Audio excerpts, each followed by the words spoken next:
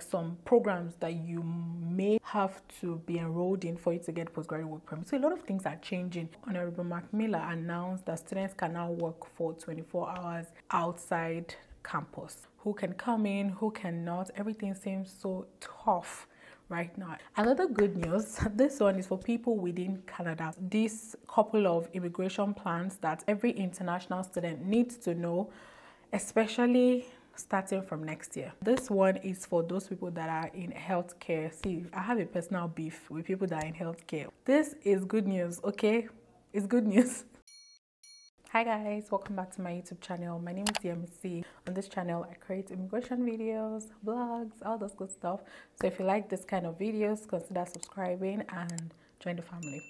Today, I'm going to be talking about some of the latest immigration policies that IRCC just released. Some can be within the month or maybe a few weeks ago, and some can be as recent as today, okay? So apparently, as we are trying to make changes in our lives and just preparing for the new year, that's the year 2025, IRCC is also making a lot of changes as to, immigration, who can come in, who cannot. Everything seems so tough right now. I'm not gonna lie. Whether you're coming as an international student, whether you're coming in as a permanent resident or even a visitor, so many policies. We're going to dive into that straight away. So in my last video, I realized that you guys seem to like that particular video, and that's why I decided to bring this video to you. A quick one before we go into the video. I wanted to quickly touch on the Alberta Advantage Immigration Program, which is the AAIP. A lot of people have been asking me questions about the video. If you've not watched that video, you can watch it here. It's about migrating into Alberta province directly from your country and like getting some points in order to become eligible for this program. It is currently on hold at the moment. There was a recent news about putting it on hold for now. So I believe that even though the draw has not been announced or a date hasn't been announced, you should still be able to apply for it. So just go to that video and check the description box to apply for the program, and then you stay in the pool so that when the draw is announced, you may be eligible for the program. So I wanted to quickly touch on that because I've been getting lots of questions from that particular video. Before we also go into the video, I want to give a quick disclaimer. I am not an immigration consultant. I make videos based off my research and some of the questions that people ask me, and also just surfing the internet, see what people are interested in. So yeah, the first one, can I even just say that a lot of these policies are targeted at international students. Some are good, some are fair, some are bad, some are very bad. But just work with me. If you see me looking down, it's because I am looking at my laptop here. So the first one is about the new regulation governing the working hours policy for international students, and that one was actually announced today by the Minister, Honorable Mark Miller. You guys already know that there's this debate that has been going on social media as to whether or not to increase the number of hours of students or not to increase the number of hours of students. A quick background: as at 2023 into 2024, students were eligible to work for unlimited number of hours. There was no cap at the time. Prior to that, there was the cap of 20 hours if you're working off campus, but after April, when the unlimited hours policy stopped, students went back to 20 hours. Okay, so there's been that debate as to whether or not to increase it or to leave it at 20 hours. So today, November 15th, 2024, Honorable Mark Miller announced that students can now work for 24 hours outside campus. So if you're within campus, of course, you know that you don't have restrictions to the number of hours that you can work. This 24 hours cap is for those people that work off campus. This is good news, okay?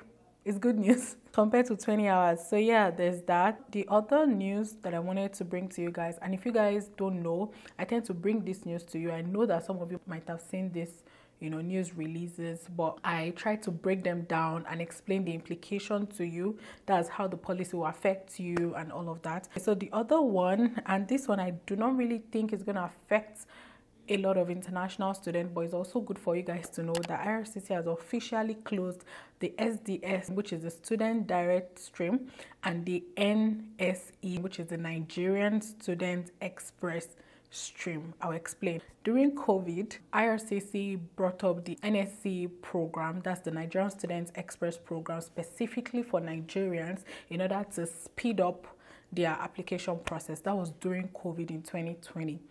SDS, on the other hand, was already an existing program for people in Asia, but like not all the Asian countries, but India, Philippines, Pakistan, I think. Let me just look here. So yeah, India, China, Pakistan, and the Philippines. So there were like 14 countries that could apply through the SDS program. At the time, what they required was to provide a guaranteed investment certificate, so that's a GIC, of $20,000+, and also they were required to provide language test results. Also submit the evidence of that GIC, not just to say that they do have one. The GIC is like an investment certificate that you open in a Canadian bank. This gives more, like it speaks volume to your financial capacity or capability, and I usually advise people that could do it to go down that route, even if you are not from the Philippines or any of the Asian countries. I have a friend that did it when he was coming into Canada. He actually opened an account here, but that was $10,000 because that was the cap at the time. Right now, the reason why it's $20,000 is because that is now the minimum financial threshold that you should have in your account. So at the time, the SDS was very, very effective for people in those 14 countries. It didn't really have impact that much in the NSC because I did it, and at the time it was promised that if you are applying through that stream, you have to write an English test, that's the IELTS, CELPIP, and the other one, and you have to submit it in your application, and automatically once they see that, then it goes through the NSC route. It was also promised that within 20 days you get your visa, but I didn't get mine within 20 days. It took about 2 months thereabouts. Other people also tried it and it took longer. It actually took lesser than 20 days. Some was the 20 days. So it's just luck, right? So it wasn't really effective, and that's why I said it might not really impact anyone that much. I mean, the NSC, it may impact people that fall into the SDS category because again, it was faster and people also had higher approval rates because once you have your guaranteed investment certificate from a Canadian bank with that fund in it, and you also wrote your English test, they sort of like just, you have a higher approval chance, right? So yeah, it was really good, but unfortunately, that particular program is now closed, or rather, those two programs are now closed, and that is that. The other interesting one that I want to talk about, and this one has affected a lot of people, including my folks that I've been telling to get a visitor visa, get a visitor visa. There's a new visitor visa rule that is effective November, which is the month that we are in right now, and that is that officers are now empowered with greater discretion to assess an applicant's individual circumstance more closely to determine the type and validity period of the visa that they can issue. Prior to now, again, if you don't already know, once you get a visitor visa, you get approved to the end of your passport. Okay, like you get stamped to the end of your passport, and that means if you just got a 5 years visa, you get stamped till 5 years time. If you get 10 years visa, you get stamped till 10 years time. Right now, you no longer have that automatic validity period. Now, a visitor visa will assess your application and determine whether you fit to get just 6 months or 1 year or 2 years. The authorities within their control, if that makes sense. Officers are now encouraged to weigh factors like the applicant's purpose of visit, financial stability, medical conditions, and ties to their home country when deciding on the type and the duration of the visa. Again, these things are not entirely new because prior to now, if you're coming in as a visitor, the officer definitely has to assess whether, who you're coming to visit. All of those information are usually indicated there. If you don't know how a visitor application is being done, I have a video on that. I'll link it up here for you, so go check it out. It was pretty simple, pretty direct. My mom came in on visitor visa. She got a visa within 10 days. I have friends that got theirs within 14 days. Some got theirs within a week. Yes, a friend of mine, her dad just came for her convocation and he got his within a week thereabouts. So it was that fast. I hope that the approval period will also be this fast, but unfortunately, you may not get that express validity period, which means having automatic validity period to the end of your passport. That is not a good news, but I believe that's also an approach from IRCC to tighten some of these, immigration policies. Yeah, so it's really sad, because what that means is if you have to travel in and out of the country, then you have to get like multiple visas, so you have to keep applying. Oh gosh, that's going to be exhausting for sure, because you can stay within the country for 6 months and you can come back maybe after, I don't know, a few days or whatever. But right now you can't just go in and out like that. After staying for 6 months, for example, you have to go out, apply again, and then wait for your approval before you come back in. And anyway, I don't know, but this just means make hay while the sun shines, okay? As tight as everything seems right now, I'll still encourage people to go for whatever immigration routes they want to come in through, which is whether as a student, a permanent resident, or work permit, because everything just keeps getting tighter and you never know.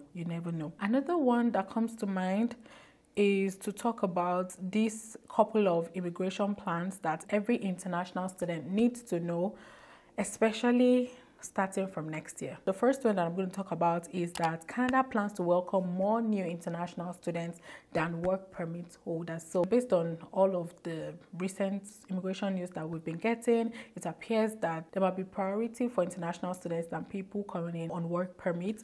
And I don't know if to say that's good news, but maybe because I've been an international student before, so I'll say it's good news for international students. The plan for 2025, 2026, and 2027 is to get over 300,000 each for those 3 years, whilst for the temporary resident worker arrival, which includes the international mobility program and the temporary foreign worker program, there will be like a decline from over 300,000 in 2025 to about 200,000 in 2026, and then about 200,000 also in 2027. It means that the bulk of the temporary visa holders that will be coming to the country will be more of the international students than the work permit holders. Another good news, this one is for people within Canada. We hear you, we see you. A lot of people within Canada that are done with study and are just waiting to transition from being a student to permanent resident. This particular news is for you. Canada plans to welcome more new permanent residents from within Canada. Please just keep your eyes open, your ears open, everything open for this one. I don't know if the category already exists, but there's something called in Canada focus category, and it will be for either students or workers that are looking to transition to become permanent residents within the country. That's good news. This could be through more Canadian experience, class express entry draws, or new policies that will be introduced in favor of people within Canada.